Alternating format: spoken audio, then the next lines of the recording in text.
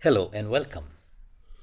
We're going to solve another problem, this time with the perfect gas and ideal gas models.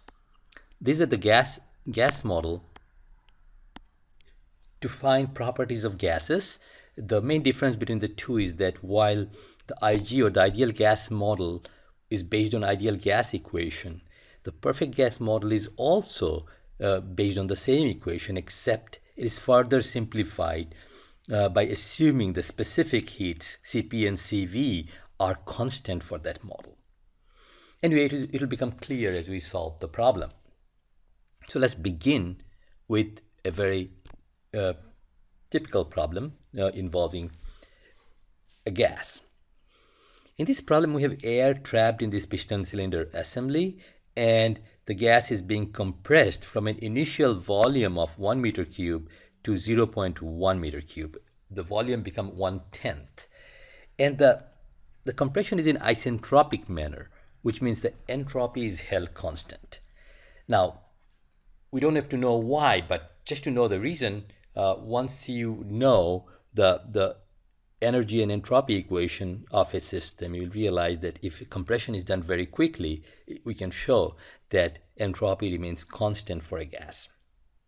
Anyway, our task is simpler. Given that entropy remains constant, we have to find the final state of the gas, find the temperature, pressure, and the change in stored energy of the system, internal energy of the system. Okay, so let's begin by an appropriate, we'll just start with launch the system state test calc. So we go to the test calc page. We want to find properties of a closed system. So we click here, and we'll first solve the problem with PG model, the perfect gas model right here, and then once again solve it with the ideal gas model. Launch the TESTapp by going to the HTML5 page. Air is already the default fluid, so we could choose something else if necessary. That's the first step. Okay, and we just enter what are known about state 1. Pressure is supplied 100 kPa. Temperature is supplied 300 Kelvin. And the volume is known, 1 meter cube. So notice that even if we want, we cannot supply, say for instance, specific volume because we have enough information already in. And if you click there, you'll notice that at the bottom, the red error message tells you that, or warning message tells you that you cannot enter more properties. Okay, we click the calculate button. State 1 is totally calculated. State 2, again, we know the final volume is 0.1 or 1/10. We could write an equation, which is always a better practice. Volume 1 divided by 10. That way, if I change our volume 1, this particular value doesn't have to be entered again. So from the volume itself, we cannot find the state. Let's go step by step. Suppose we also know that mass cannot be changing. So these are the first thing, that even before entering known properties, we know that it's a closed system, therefore mass must be constant. Final volume is given, mass is same, so therefore see the specific volume has been calculated, density has been calculated. But we need something more. And what is the next link? Entropy in this case doesn't change. It's isentropic process. S2 equals S1. And now the entire state is known. And these are our answers, like find the final pressure, find the final temperature, and find the final mass. If you put the pointer over there, you will notice you can, over here on the top panel, if you put the pointer over here, it says M2 equals M1 equals 1.16. Of course, you could go to state 1 and find the mass 1.16. So, and to find the change in internal energy, we can just write an equation. We want to find delta U equals, we know it's mass 1 times, because mass doesn't change, we could write like this, U2 minus U1. And we get the change in stored energy. So let's write down these answers so that then we can compare that with an ideal gas solution. So this is a perfect gas model. It's not only is written here it's a perfect gas model, but you can see that Cp and Cv, the specific hits, are in red. They're material property. In other words, the moment you choose a gas, these values are determined, and that's why they're material property. They don't depend on the particular equilibrium. On the other hand, the ideal gas model relaxes that assumption. Cp and Cv can be temperature dependent. That's why ideal gas model, the IG model, is a little more accurate.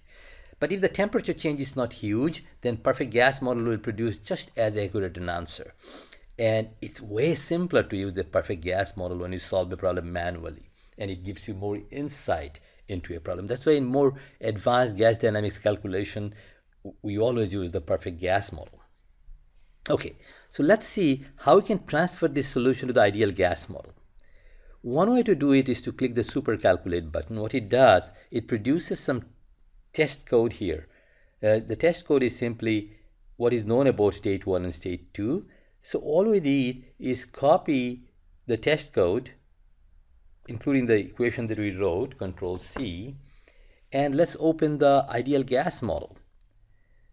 So we can go to a new tab, thermofluids.net. Go to test calcs, system states, and this time we'll launch the ideal gas model. Come to the HTML5 page. It looks almost identical, but notice Cp is in blue. It's a thermodynamic property now. It's a function of temperature. Okay, we could enter all these numbers by hand, but one quick way is to go there and paste the test code. Because the two models are so similar, it'll understand that these are the properties known, so I can just load them. Once I load them, I go back to the state. See, it has loaded the pressure and temperature and volume, so I can calculate state 1 using the ideal gas model this time. See, this is the IG model. State 2, as you can see, things have been loaded here also. We can do a calculate, and state 2 is found. Come to the IO panel and enter delta U equals M1 star U2 minus U1, which is, the answer is given here, 378.23. See, barely there's a difference. If you remember what we got before, it was close to that value.